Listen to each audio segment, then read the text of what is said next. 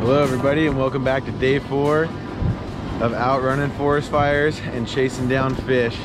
Today we hit the boat, we got the T-Rex, we got my best buddy Kale the Salad, we got his brother up there, Doc Holiday himself, we got Sean the man himself, and we got Little. We got our 360 trolling rods, and we got all the persistence in the world. We're gonna dump them in. It is an absolute zoo out here of people, but the bite has been on fire.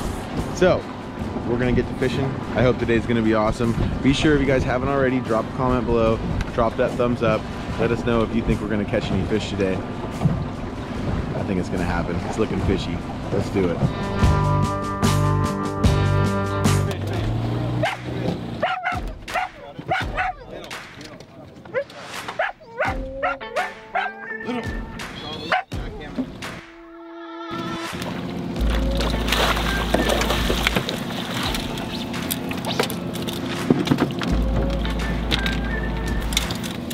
Good job, Kale Bob, dude. That one. We're messing around that time. Not the biggest salmon in the sea, but beggars won't be choosers today. Broke one off already, so happy to have this one on the boat. We accomplished it. We caught a fish every day of this trip. That's so awesome. Day ain't over yet. It seems like the bite's just kind of starting here.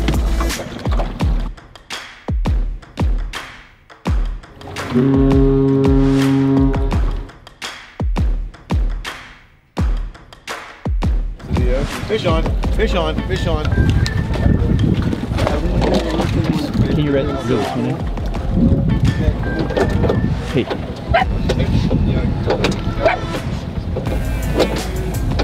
Kale. Oh, quick it came on. Color. It's a big fish. Really big fish. Yeah. It's way downstream of you.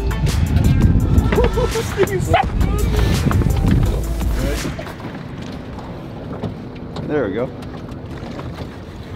Look out, Little.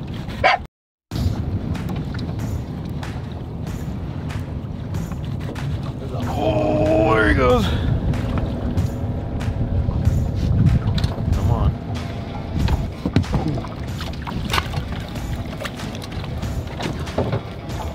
Down, sir. Come on.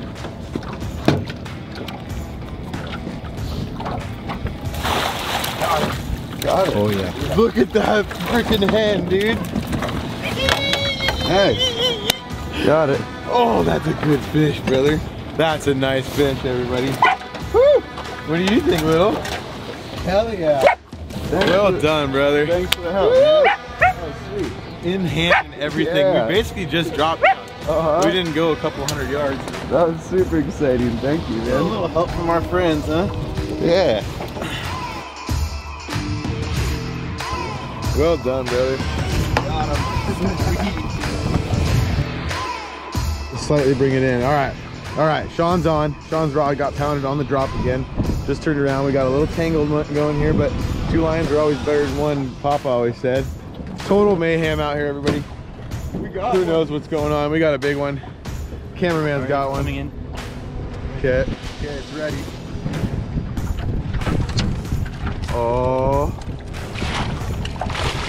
Nice job, boys. Woo! Keep on, keep on. Oh, what a tangled mess, but that was absolutely awesome. Well done, Sean. This is the last thing that poor spinner saw before this mean salmon just demolished it. Good job, Sean. Camera guy got his meat for the day.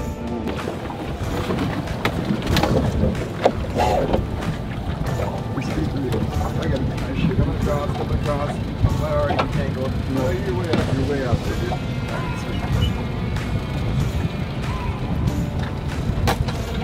Yeah. Oh, yeah. Oh, a little wiggly one. Really wiggly.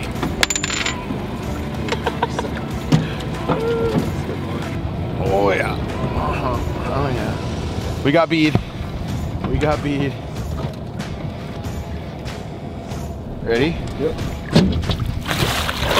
Oh, baby. Again, not the biggest one out here, but an absolute beauty, fresh out of the ocean. It's gonna taste really good. We got a special recipe for you guys today, so do not miss it. Stick around. We're gonna get back, get these fish bled, get them filleted out, load the boat up. We're walking down Victory Lane, boys. Eee, we did it! We did it! Nice.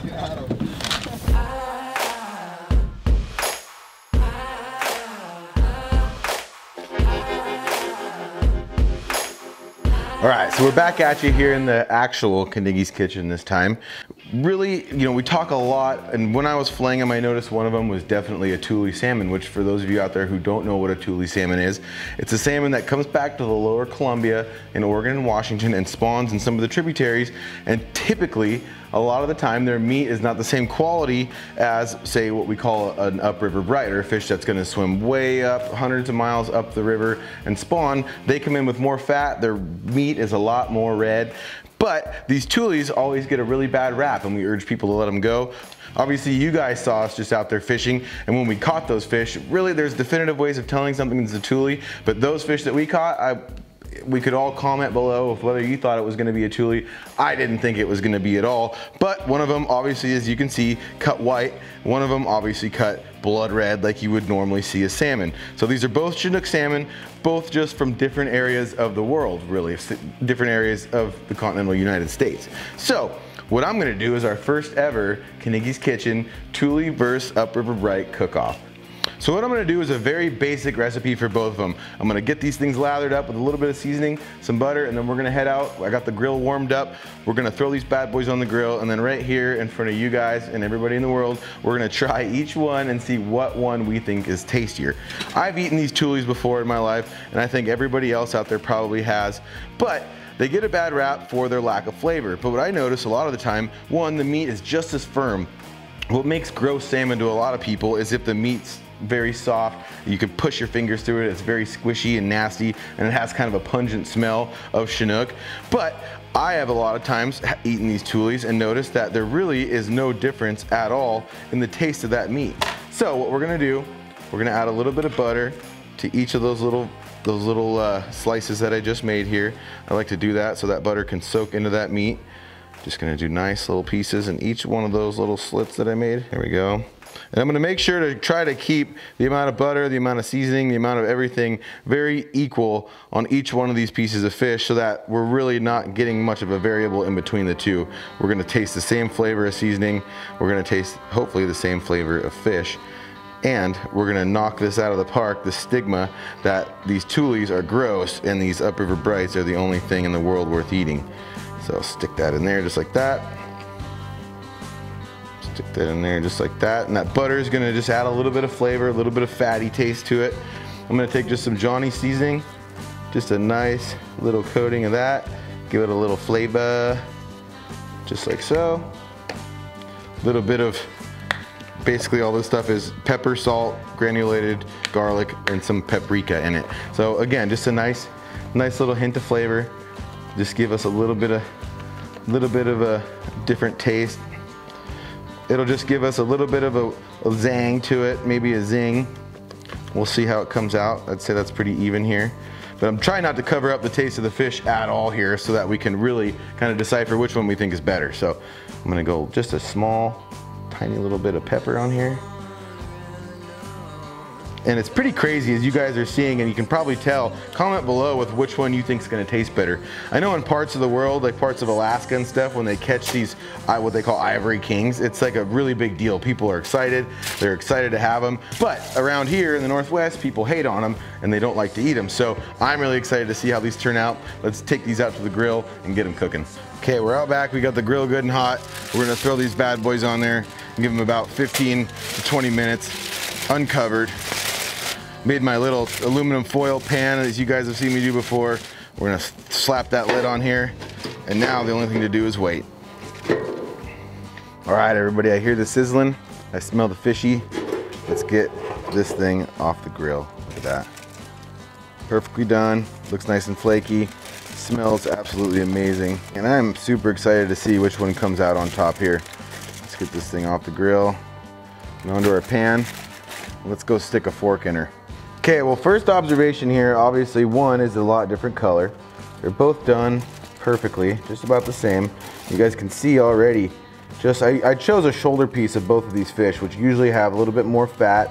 And you can kind of tell already with the same amount of cook time, this redder fish with you know, that nicer color. So you can tell right off the bat that this fish, almost just, you know, by the naked eye, is a little bit drier. And I'm guessing because it has a little less fat in it, which is odd because this fish is going further. This fish is sticking around in the lower river. So we're gonna go Tule first, right out of the gate.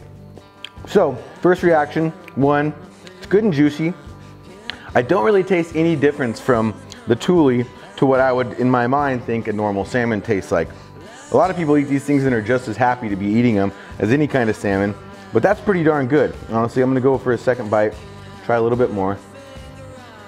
Honestly, I think it's pretty great. Very basic flavoring that I added to this fish, but it's not bad. Tastes good, tastes like good fish. It's nice and juicy, has a lot of fat in it, and I actually think it's pretty damn good. So, second fish here, going for that more red, more classic upriver bright Chinook. Pull that bone out there, and let's see how she tastes.